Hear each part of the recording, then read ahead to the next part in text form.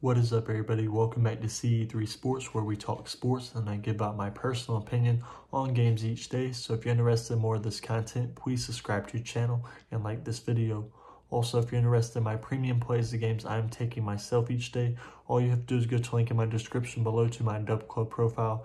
On Dub Club, you can receive my plays every day through text message. So if you're interested in that, go check it out. But let's get this MLB matchup tomorrow between the Seattle Mariners and the Texas Rangers. The Mariners been a pretty solid team this year, 62-53. The Rangers 50-63. So far, this three-game series is 1-1. The Mariners won the first game 6-2. The Rangers won the second game 7-4. Tomorrow, both teams have really good pitchers on the mound. The Mariners going Logan Gilbert, 10-5 record, 3.47 ERA. And then the Rangers going Martin Perez, who's been dominant as well, 9-3 record, 2.85 ERA. I think this is going to be another close, low-scoring game because both teams don't have the best hitting ever.